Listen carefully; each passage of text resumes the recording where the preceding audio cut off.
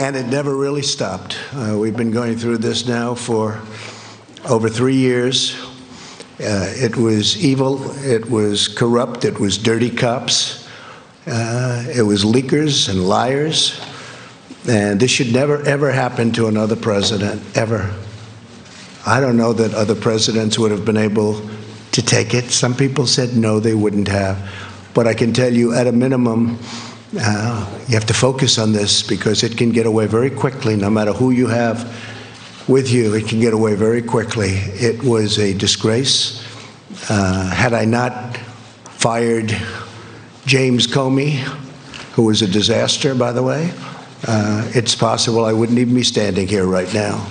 We caught him in the act. Dirty cops, bad people.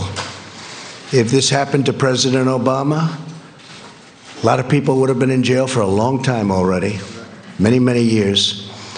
I want to start by thanking some of, and I call them friends, because, you know, you develop friendships and relationships when you're in battle and war, much more so than, gee, let's have a normal situation.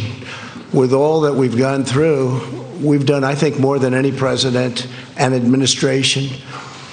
And really, I say, for the most part, Republican congressmen, congresswomen, and Republican senators, we've done more than any administration in the first few years. You look at all of the things we've done.